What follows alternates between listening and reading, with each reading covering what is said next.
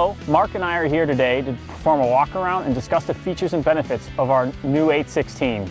So Mark, before we actually start talking about the 816, tell me a little bit more about how long we've been producing the 816 model. It's almost 50 years now. Our very first landfill compactor we produced was the 816, which is the same nomenclature as we are now. We started building this in 1972. And leading into that, in 1972, we came straight into this blade. That's how old and how proven this is. It's still in production and the #1 working tool for this model machine. As you can see, it's straight, it smooths out all of the trash, makes it a level surface for easy compaction. If you want an alternative blade, we do offer them through what we call our CAT Work Tools group. So it wouldn't come from the factory. You could order without a blade out of the factory and have a U blade or a semi-U blade or even a tilt rotate blade delivered to the dealer and installed on the machine, depending on your application and your needs. It's been working perfect for us ever since, and what's proven, we keep. Sounds good. Well, why don't we get over and start talking about the wheels? Yeah, that's great. So Mark, we have 4 different wheel options that Caterpillar offers. We have the plus tip, we have the paddle tip, we have the chopper wheels, and we have the combo wheel that you see here that has pluses and paddles. I know customers that love to pulverize and crush material like construction and demolition material, C and D, so they would choose an all plus tip wheel. Correct. But why would a customer choose a paddle tip wheel or the combo wheel? The paddle tip is a straight tip. It's aggressive, it's narrow, it's got an I-beam shape, so material won't stick to it like it would a smooth surface. So vibration and centrifugal force will kick off the clay, the mud, and sticky material.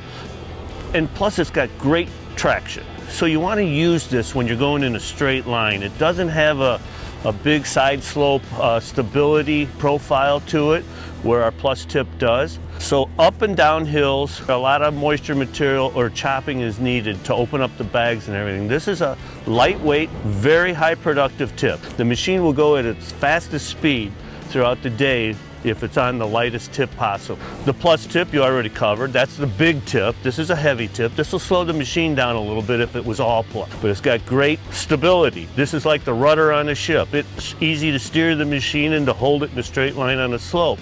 Plus it does have some tractive capability. It's a big heavy tip. It lasts longer than the lightweight, but because of that it slows you down a little bit. It could slow you down as much as a 1/4 mile an hour. Now that's hard to see, but a 1/4 mile an hour over a 10-hour day, that's 2.5 miles. Right. So that adds up over a week, over a month, over a year. That's a lot of distance. So a customer really needs to understand the trade-offs between a heavy tip, a light tip, or a combination, which this wheel is. We put the high production performance tips in the middle for good traction and keep the weight down a little, and we put the stability, the big plus tips out on the outer row and the inner row. Okay. And then we also have a chopper blade. That's just kind of like a burn to shape blade.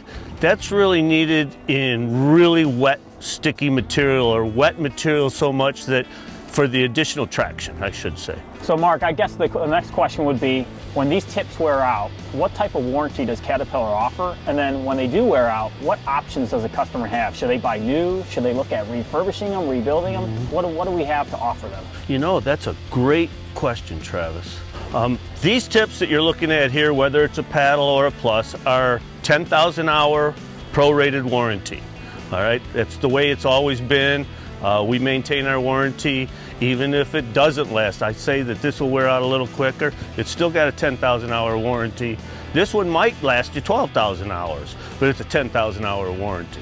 When they wear down, not if, but when they wear down, our wheels are designed for 2 tip lives, for 20,000 hours basically.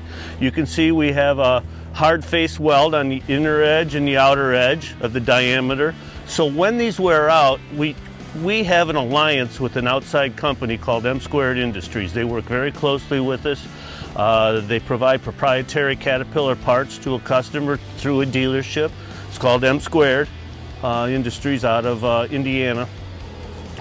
They will provide you with a exchange wheel. So when this wears out, All the customer has to do is remove the wheel, put it on a truck and send it back, all 4 wheels, and they ship you first the 4 wheels. Right. So when you take these off, it's like a pit stop. You pull the 4 wheels off, you put the new 4 wheels back on it, and you send these back to M Squared Industries for a core return. So these are still valuable to you. They can recore them and send them on to the next supplier or the next customer. Next option. Yeah. The other option is you can remove them yourself. They're weld-on, they're only welded on the front and the rear. So you remove that, you get the new tip and you clock it. This here surface in between the tips is worn out now, or it's worn down. So you take a new tip and you put it on the old surface. So you clock all the tips, rotate it, and that way you have a brand new surface that this has been protecting, and you put the new tip to protect the worn out surface. So when the second life tip wears out, you have an even worn out skin, and it's time to replace just the skin, keeping again the core. All right, Mark, well, thanks for the detailed explanation about our wheels, but let's get into this component here, which we call a striker bar. Correct. Tell me a little more about it. Behind the front wheels and behind the rear wheels of this machine, we have a striker bar. And this is meant to, when these cleats pick up debris, it could pick up a 55-gallon drum or a barrel or a stump or a 4x4. As it's coming up, these bars are situated around the wheels to knock that debris down to prevent it from going over or any kind of damage up on the handrails or the platform. They're strategically placed to prevent damage to the machine. Right. So, other than the striker bars, you know what I'm going to ask about next, right? Yes, I do. It's the thing that's most dear to your heart. I'm coming, Lord, I'm coming. Cleaner fingers. Cleaner fingers, yes. Tell me more about them. Okay, on our machines, we strategically locate the tips on the wheel to keep a wide open space, but to still have as much tractive capability as possible.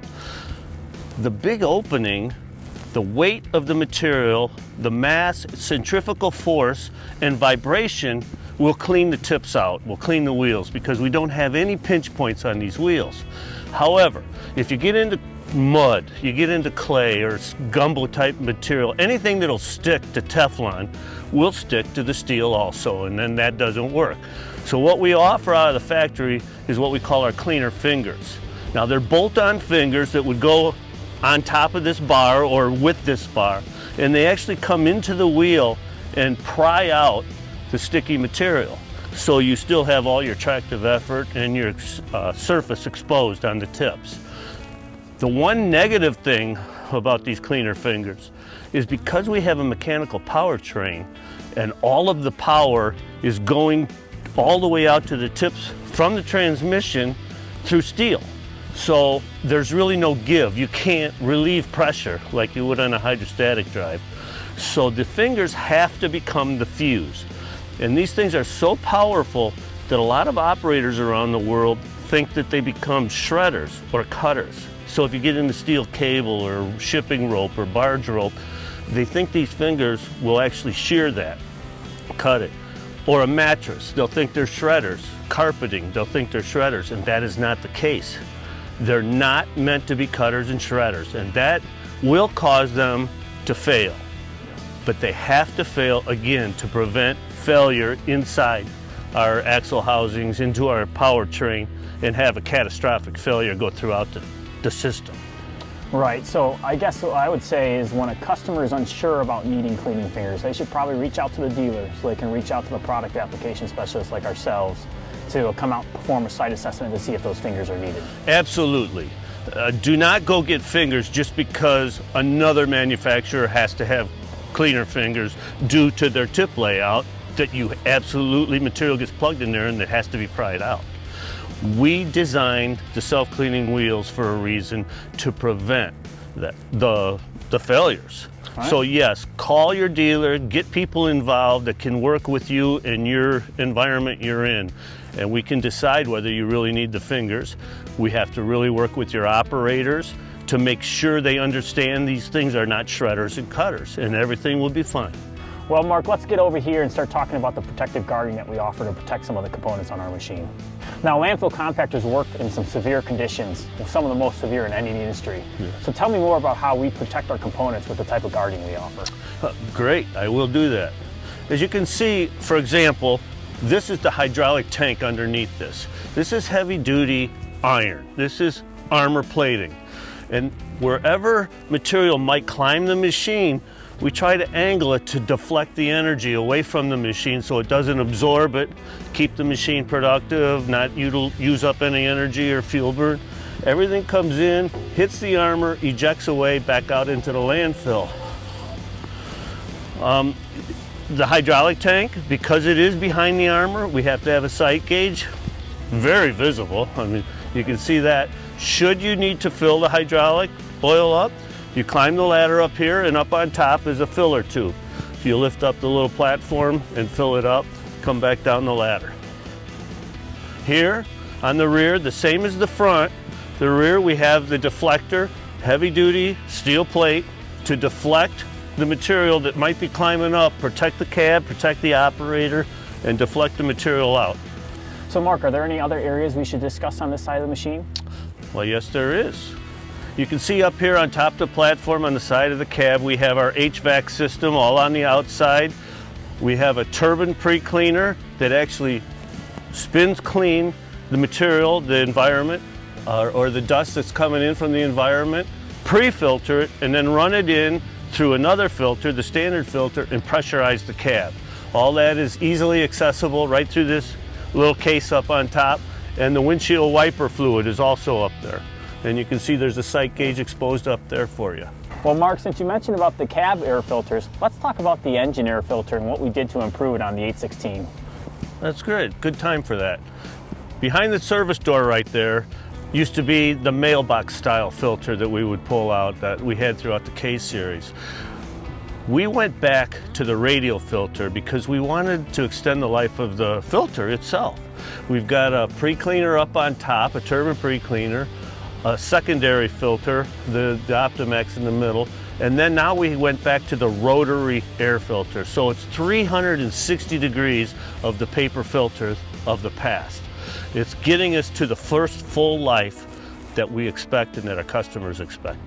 That sounds like a great quality improvement on our machines. Let's talk a little bit more about the quality improvement we made on the hood enclosure doors and what we did to stiffen those up. Oh yeah, great idea.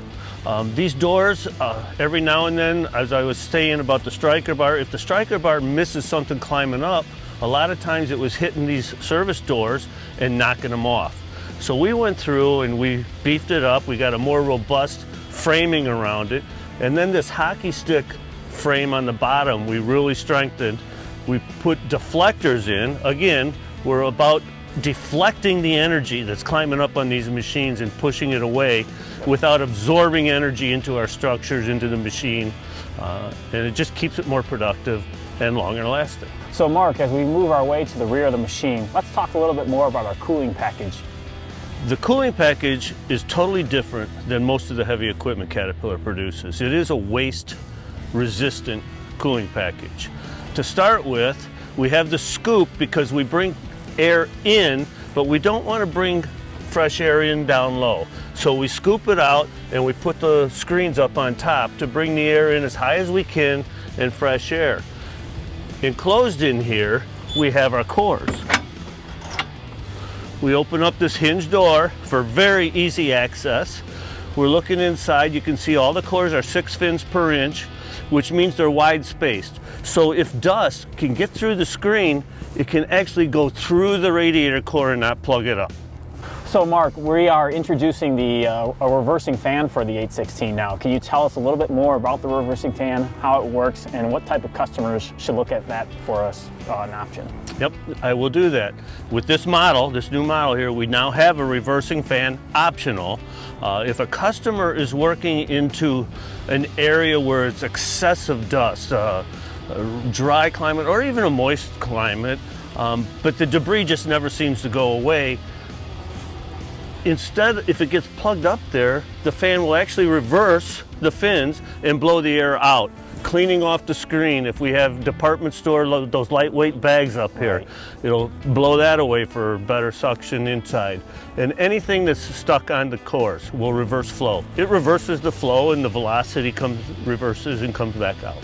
Mark, that was a great summary about our cooling package and the reversing fan, but let's talk a little bit more about these doors and how we can use them to inspect. Yep.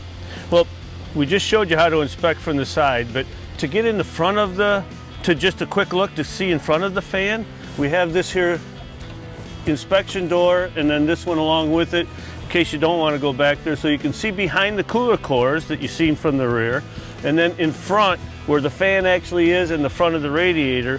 And we put this guard here to prevent people from doing what I'm trying to do, is stick my hand in there. So there's a safety factor in there, but it still allows full pass inspection. Coming down here, we have our DEF filler tube. Again, sealed to keep the environment out of there. A sealed cap, it's not vented. The remote vent was inside of the cooling package in there, protected. So all of that is for keeping it clean, keeping the contamination out. And then here we have our service center door. Inside of here we have our master disconnect. This here switch right here, that's the fuel shutoff for emergency shutdown. The jump start receptacle in case the battery's run dead. You can jump start it with the mating batteries. We have a battery reset and another reset down here. This here light here, that's the purge light. That light allows the system to purge when you shut the key off. If that light is off, you can turn your master disconnect off. If that purge light is on, it means it's still pulling the DEF out of the lines. And it wants to be dry and empty before you shut off the master disconnect to keep everything clean. You could tell that Caterpillar they really care about service and maintenance. So let's talk a little bit more about the smooth belly guards that we have on the bottom of the machine to help with maintenance activities. Absolutely, perfectly stated in good time. The bottom of our engine, because of our powertrain, our axles, the drive shafts and everything, it doesn't allow for a total sealed surface on the bottom like a boat. Our rear axle oscillates up and down. So what we've done is we've totally smoothed out the bottom, gone around it and sealed it up, but we have access doors down there. So you remove a few bolts and it's hinged and it comes down so you can get in there for inspection, maintenance, or cleaning out the engine compartment. And then we also have one under the transmission and then up in front under the fuel tank to allow access to the steering cylinders and the bottom of the fuel tank. All of them on hinges. That sounds good. Now, as you mentioned, the rear oscillating axle, let's talk about the largest differentiator of Cat Landfill Compactors. Without a doubt, it's the mechanical powertrain. We have a power shift transmission, a torque converter, steel drive shafts going to the differentials, which is all steel, pushing the axle shafts out to the steel final drives, turning the planetaries, the ring gear, the final drives, all the way down to the steel tips. Everything on a mechanical powertrain is steel pushing steel, all the way down to the tips. That is where the power comes from. All heavy equipment that has a four-wheel drive system, regardless of the brand name, is a mechanical powertrain system with the exception of a few landfill compactors out there that happen to be hydrostatic. That is our value. The weight of this machine comes from the structure itself. There's no ballasting. We don't add weight to the wheels. We don't add weight to the blade. It's in the transmission, the torque converter, the steel drivetrain, the axle shafts. It's all value, and it's all rebuildable for second and third lives. We still have machines built in 1970s that are still out there running today. That's a great summary. It really tells me and our customers that the mechanical powertrain is a very superior design. So let's talk a little bit more about the powertrain and how we protect our axles and the dual cone seals. Well, we have an axle guard system. Because the wheels are turning and we have these cleats on the wheels, that tends to pick debris up, and it can actually be rotating around forward and reverse and work its way in around the axles. So we have an axle guard system that is part of the wheel and actually in a welded on or mounted on labyrinth system. So the wheel's turning inside of a labyrinth system. If material gets around it, it turns with the wheel. It doesn't bind up really tight and strong. But also, I mentioned before about an alliance with M² Industries. We now have access to what we call the Cleat guard.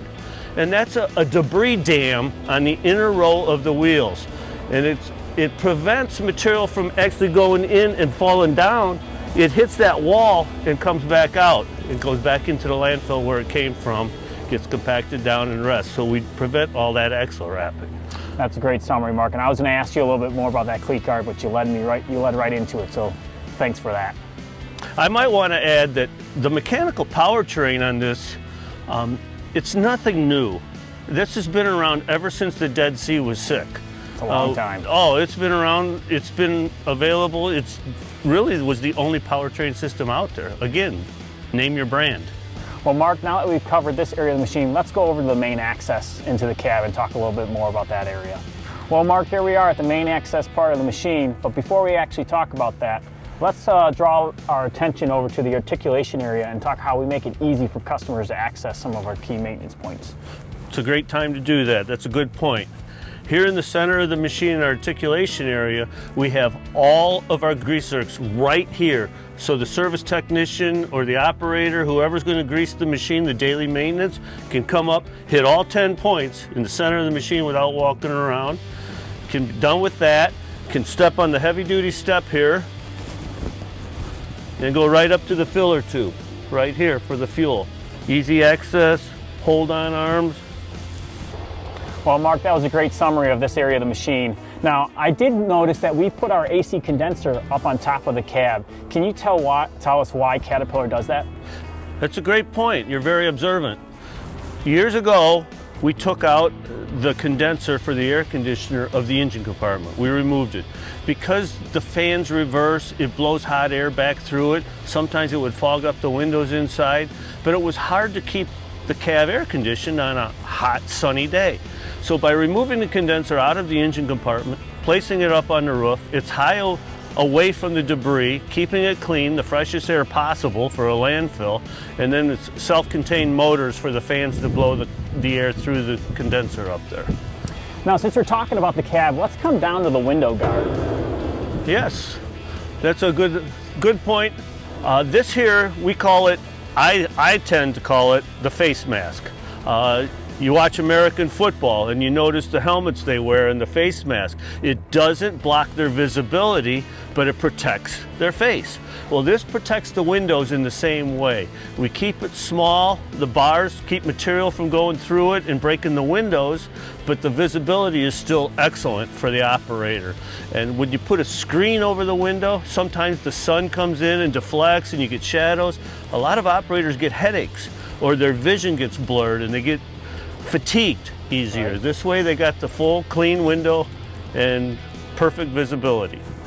Speaking of the window, let's talk about the rubber mounted glass.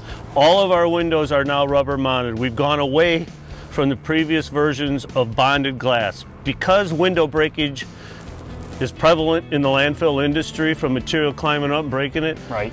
This is low tolerance cut glass that zips in a rubber seal and pushes in and seals. So we call it the zip in, zip out cab, the windows.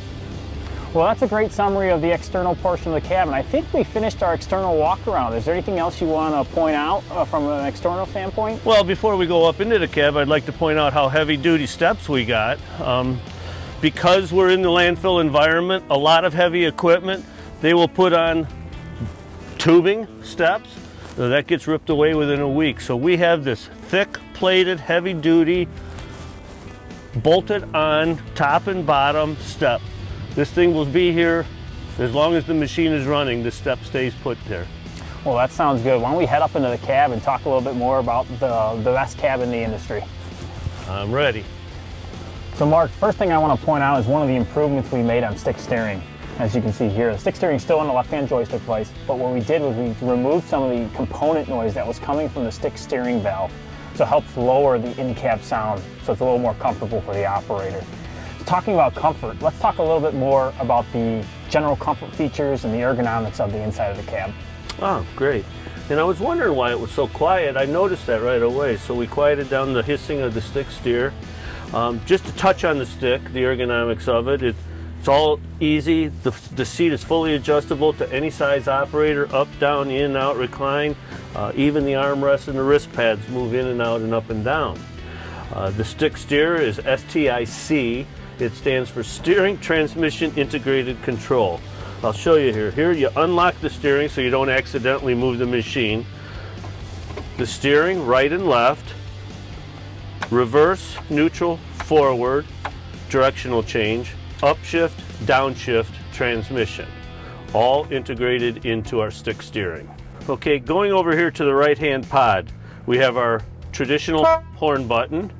We have our joystick that raises and lowers the blade. And then over here we have a rocker switch for our throttle lock. We have the set, and then back here is resume. So if you happen to hit the brake, you have to resume and it goes back to where it used to be. Let's jump down to the pedals. Okay, the left foot pedal, if enabled, is a decelerator pedal. So if you're using your throttle lock, you can decel the engine RPMs just by the pressure you put on this pedal determines the engine RPMs. If it's disabled, it's a transmission neutralizer and a brake all the way through. The center pedal is a traditional brake pedal, and then the right, of course, is the accelerator. So jumping over here, we have the park and brake, disabled, enabled. Here we have our hydraulic system lockout, disabled, enabled. To the right of it is our ignition system, the key. Here we have our soft touch keypad. If there's no lights, nothing's enabled. If the light is on, something gets enabled. For example, that button there, I just touch it, the green light comes on, and it shows up here that we enabled the left foot pedal, decel pedal. There, the left decel pedal is disabled. Throttle lock enabled. Throttle lock disabled. Here on this machine we have heated mirrors. That turns on the heated mirrors, turns off the heated mirrors. We have the light controls the brightness of the control monitors, the brightness, and then this is the help button. We press the help button and then press anything else and it says the heated mirrors turn on. Press the help button, press the light button. It's the backlight dimmer to control the cab backlighting intensity. Press the help button, used to enable throttle lock. So it's all right here, easily accessible. Moving on up, we have our lights. We have our HVAC system, whether it's on automatic or you can manually control the fan speed. You can control your temperature, cold on to hot, and you can set it on auto so it knows the temperature, or you can go manual. And there's the air conditioner manual. Up here you have the rear wiper, and here you have the front wiper. Moving on over, this here monitor here is your rear vision system.